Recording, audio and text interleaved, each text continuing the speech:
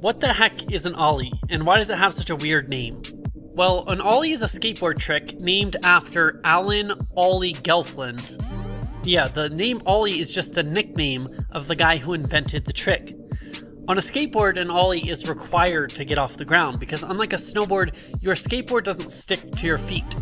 The Ollie is performed by kicking the board with your back foot and dragging your front foot up the grip tape and then pulling your back foot up to bring the rest of the board with you. Keep in mind that this is the proper form.